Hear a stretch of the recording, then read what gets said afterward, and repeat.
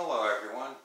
Just wanted to share some Russ Martin show memories that I have of Russ on his show. First one is the Happy the Clown eulogy that he did.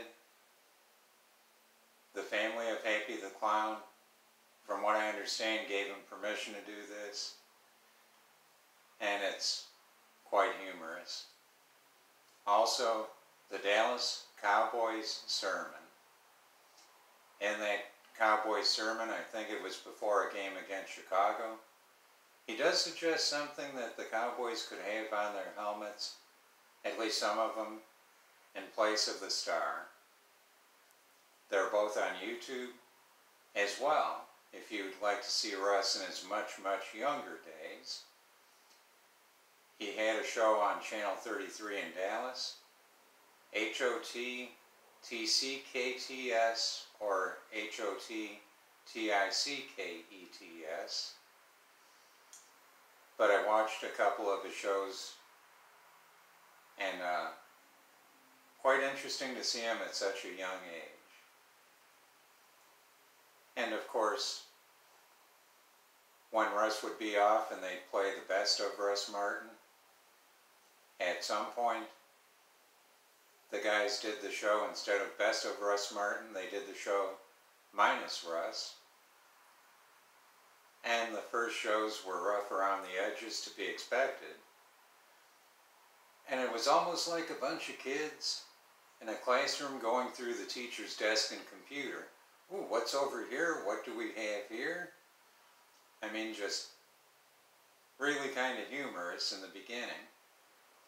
And it's so interesting to see how the show has evolved with the guys to where it is now.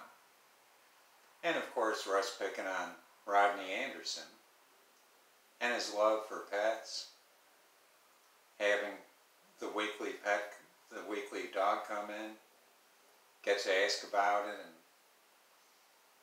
of course now, in 2021, they have to speak to Paws in the City by phone, but I remember one of his dogs passed away, and he was flooded, the lines lit up with folks expressing sorrow and condolences to him, and it just almost brought him to tears, as I recall. The appreciation and sorrow shared by so many, because as a dog and cat owner myself, they do become part of the family. And I digress, and it wouldn't be proper without mentioning the foundation, and how it would drive him nuts when folks would talk about his foundation, and he'd say, no, it isn't my foundation, it is the listeners' foundation. Without the listeners, there'd be nothing. And I think the staff could tell me this and clear it up. I think he was nominated for a broadcast nomination, and mentioned in the nomination was the foundation, and he was, well, I can't say what Russ would say, but heck no. If I'm going to get a broadcast award, it's for what I'm doing, not because of the foundation. That belongs to the listeners. You could really set him off by just saying the words, your foundation. And when the 5 were killed in downtown Dallas, I remember clearly Russ was in the hospital, and he was quite concerned, not enough in the account to cover 5 checks. He was figuring he might have to leave the hospital and go put money in the account.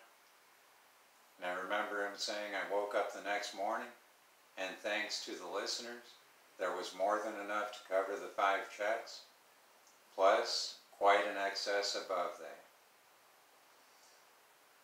And I think it would be Dan who would read a letter of appreciation from one of those who had fallen. Well, from the family of one of those who had fallen in the line of duty. And Russ would tell him, I think it was Dan again, You stop reading that, you're gonna make me cry, and you don't want to make me cry. I can only visualize that. But one thing I do remember is at one point that they had cameras and you could watch what was going on in the studio while the show was going on. I'm not sure if the guys would play a best of one of those where the cameras were in there, where you could kind of get a peek of what's happening during the show that you don't necessarily get to see. So just a few memories of Russ and his show. And Russ, we miss you. We love you. Your show will live on. The Listeners Foundation will live on. Rest in peace. We're going to miss you. Not only are we going to, we do. But we're going to miss knowing that you won't ever be back to host your show. Rest in peace.